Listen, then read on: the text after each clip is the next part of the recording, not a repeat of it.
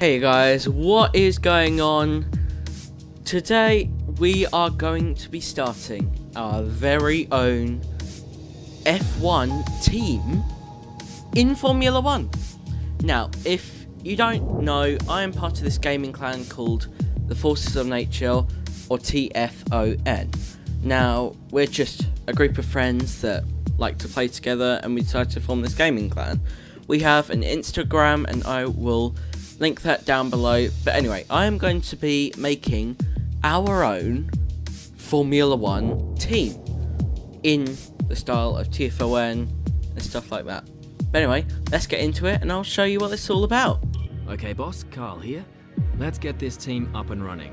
The first thing we need to do is register a team name and bring in some important partners. Okay, so here we are guys, and I have created my character previously to save time, but now we will be looking into the team details. So this is what, if we look at it, a team name. So I already decided this before. I'm going with TFON,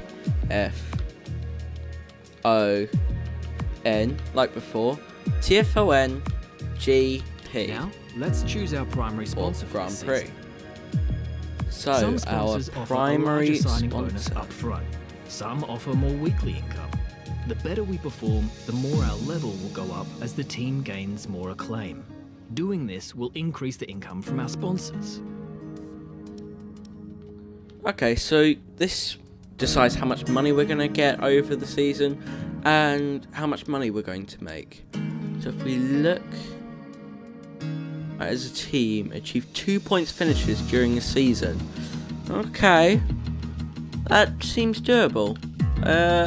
What else could we go for? Okay, so this one and 15 constructors. We don't get much weekly income, but we get a lot of goal bonus. Increase with each team acclaim level. Okay. Right. What else can we do? As a team, achieve 5 points finishes during the season. We could go that. 25 constructor championship points in the season. I think I'm going to go with this Pacifico, because I believe as a team we can get 25 constructor championship points. I think we can get there. Our chassis won't be going anywhere going fast without a power unit. So let's sign one of those now. Obviously, the better the performance so and now we durability, choose our the better. engine. But be careful about spending all our cash.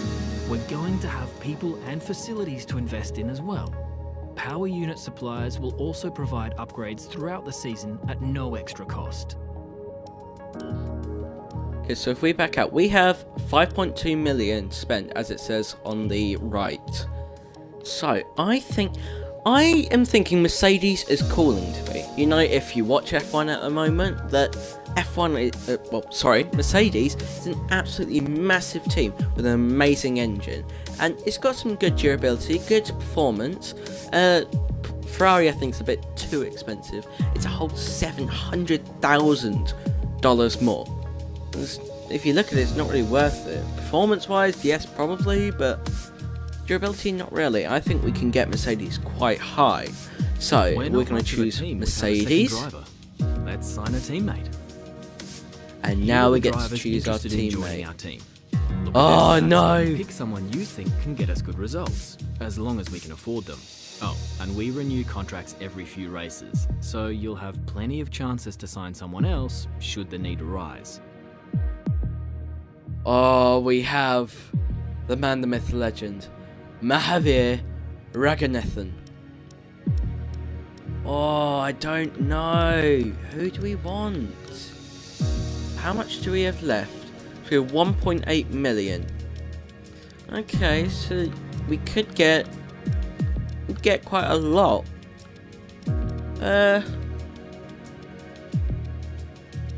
Joe is looking pretty good, I must say.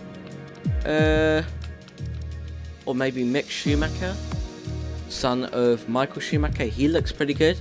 Same amount of experience. Better racecraft from Joe.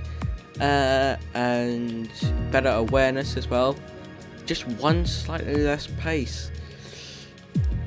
Yeah, come on, let's go with Guan Yu Looks Zhou. like we can afford this power unit supplier and teammate. Go ahead and confirm if you're happy. Alright, so I think this is us good. TFON GP. Let's confirm. Select or edit the livery we'll be running this season. We can add more sponsors to the car as we sign them throughout the year. And don't worry, we can edit our look at any time from HQ. Okay, nice. So if we wanted to change, we can always change it at any time. Now we're looking at our cars. These are my team in my private other one. This is the design I have made for our team. If you look at our Instagram, this is sort of the design we've had. So currently we have a dark navy sort of colour and then with red. But before we had a white and red logo, so I decided to go with a dark navy. I might change that navy to a bit more darker, I don't know, I still haven't decided. But I still have white and red for the marbling. Alright, so let's get this team. I might need to change that Pacifica on the side. You can't really see it. It's white. Do you see? Yeah, we can zoom. See? It's right there. But you can't really see it. So I might change that to being black, maybe. Now we need a badge for our team branding. Select an existing badge, edit it, or create one from scratch. Oh, wow. So we can make our own team badge. Let's create a new one. So I don't really know what I want to do at the background. I might not leave one. But let's see. That might actually be really nice. The T. We have like a... TFON stands for the Forces of Nature. So I also kind of want to go for something to do with that on the lines of that. That might be nice for like air and stuff. What else? That could also probably be like GP. That could also go with it. There are a lot of good designs here, I must say. I think I quite like this air one. We could also perhaps go with maybe this one for either waves, or maybe even this one for like a mountain and earth. No, I quite like that air sort of style. I think I'm gonna go with that, and then we can change the style. I think I'm gonna go with this one. It's sort of like it's popping out at you, so I like that. Move back to backgrounds. Oh, that looks perfect, guys. You have to say. Let's keep looking though. Now, I have to say, I'm pretty sure. Oh, I've gone past it. No. There it is. I like it. I do really like it.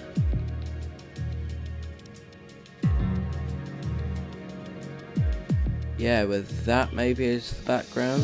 And then I can change the colour. Make it go to a dark blue. Yeah, I think that looks really nice, guys. What do you think? Alright, so we're going to pick that for our emblem. Last but not least, we need to pick team colours for the rest of our branding. You'll see these colours throughout HQ. And then finally, our team colours. Okay, so first I am going to say... Let's go with a dark navy blue, as that is sort of the way that we're going for. That's purple, I don't want that. Okay, dark and dark. We should go with... Yeah, let's go for that. And then we should go for the red and then the white. Yeah, let's go with that. Everything we need. You can go back and edit anything we've done so far, and we'll come back here at the start of each season. But if you're ready to go, hit advance to head to Team HQ, and we can start our push to the top of Formula 1. Okay, quickly guys, I am just going to change a few other things, so like my personal driver things, because I only really made him. But I will be back when we get into it. Alright guys, so I've changed a few things around, just made the liveries. I've gone with that like, overall kind of design. Because we are from the UK, of course, as you could probably tell. I am British. And I just sort of like how the Union Jack sort of comes into play. Yeah, but anyway, let's get into things. Alright, here we are, guys. Oh, it looks like we're having an interview. Okay, we're live in 5, 4, 3. Hello folks, and welcome to the HQ of Formula One's newest team. We've been invited backstage to gain an exclusive insight into what could be one of the most exciting entries in the sport for many years. Now, we've seen a number of new teams enter the sport over the last decade, amongst their number Manor, Caterham, HRT and of course Haas. And while some have proved to be successful, others have morphed into different teams and some have disappeared completely. What marks this team out, though, as being something different is that its owner is also its driver. Now, there's a rich history yes, of that I in am. Formula One too. Sir Jack Brabham, John Surtees, Graham Hill and Bruce McLaren all drove their own cars in the sport, but it has become increasingly rare in recent years. What's very special about this team, though, is that while the team itself is new to Formula One, so too is its driver and owner. Whatever happens this season, you've already made the history books. Tell me, do you feel up to the mammoth task of both managing and driving for a Formula One team? Okay. Whatever happens this season, you've already made the history, but tell me... Right, okay. I won't lie, it's been a lot of work and there's even more to come, but I wouldn't have taken on the task if I didn't believe in myself and my team. Alright, yeah. This isn't just about me, this is about my team, and I'm behind them 100%. Together we are unstoppable. Nothing easy is worth doing. I live for challenges like this. I'm going to go with that right one, saying that our team is unstoppable, which we are. Every team needs two drivers, but what was it that drew you to your teammates? We've seen what they can do on paper and I see a lot of potential in them. Their skill set really suits our team. It was tough to get any driver to sign on to a new team, but I'm glad they took a gamble. It was finding the right fit for our team. They understand that we're new and appreciate the opportunity we're providing. Yeah, we're going to go for that top one. It sort of boosts the driver morale. No one aims to finish bottom of the table. Who's the team you're aiming to beat? Right, I think we might go for Haas. Yeah, let's go for Haas. How are you expecting the car to feel out on track? Making the car as responsive as possible was one of our main goals. It's going to give us the edge going into corners. We focus heavily on maximising our traction out of corners. The chassis balance is incredible. Sim data looks good, but we won't know until we get out on track. Let's go for chassis balance. The other teams now have years of experience, both on and off the track.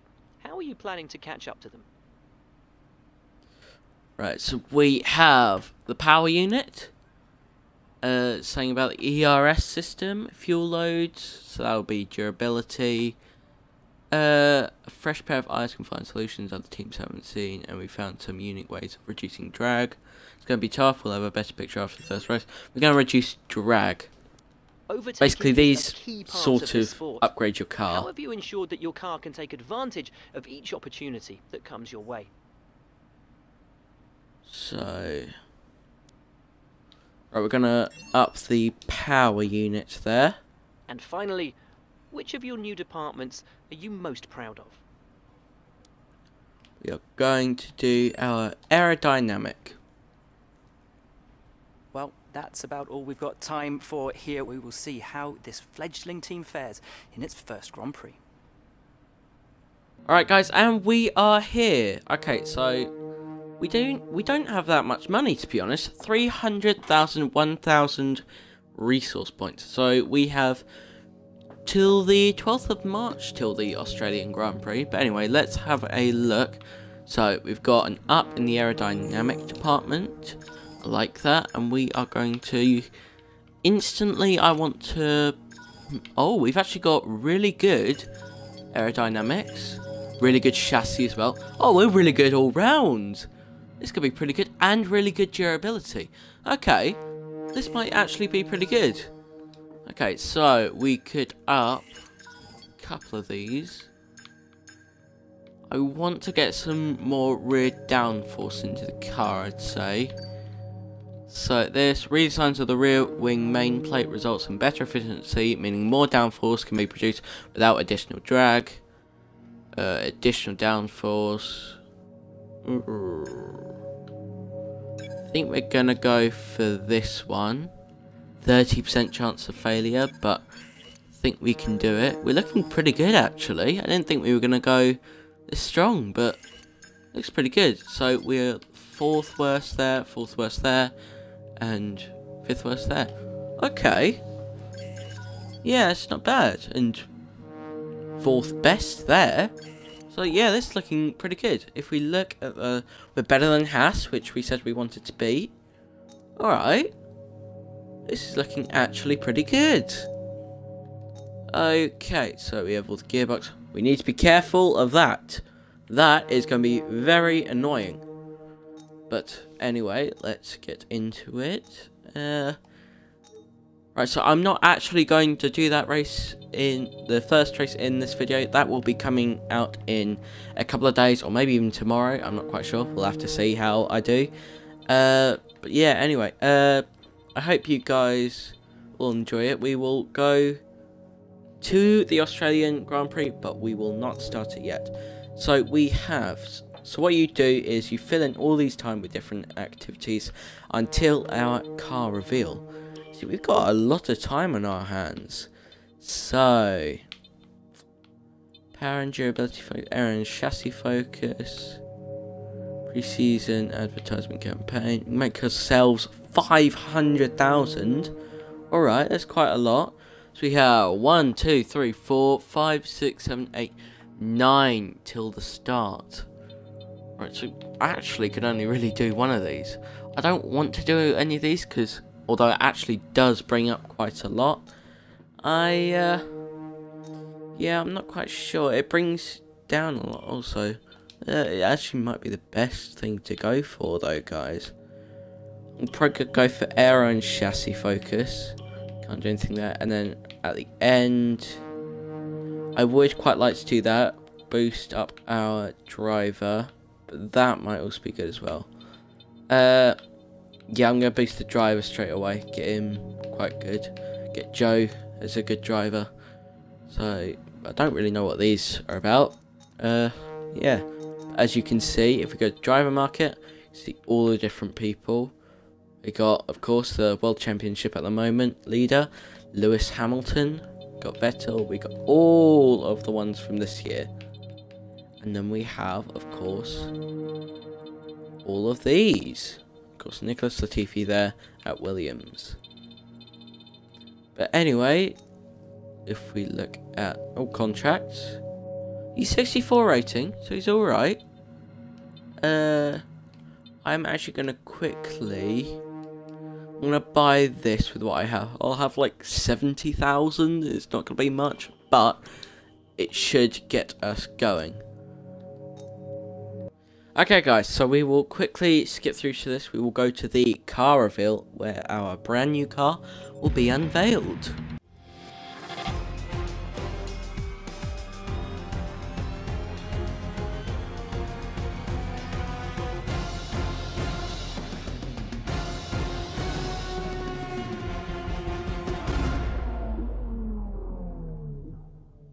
And there it is. You guys had noticed I have picked the number 15 because I've sort of done a little bit tricky here. It's a bit confusing, but I quite like it. So what I did was I turned the TFON into their own private numbers, whilst we will also see our different facilities there. So the T and the F, so that T is 20, F is 6. This is in alphabetical order, and so I took 20 minus 6, which is, of course, 14. And then N, I know is... I've done this wrong. Bear with me, guys. Right, if you, like they said, you could change anything whenever you want. You can actually go to character. It's supposed to be 13, because N is, I believe, I don't actually know. I'm pretty sure it is like 15 and 16 maybe, or no, 14 and 15. So it should be 13. It's one or the other, I'm pretty sure. Yeah.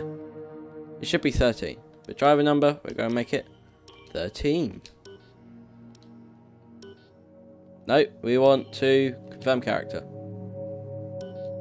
Come out. There. Well, that's given me a chance to show you the customization. But anyway, we should get, hopefully, the rear wing plate on the day if it doesn't fail. Come on.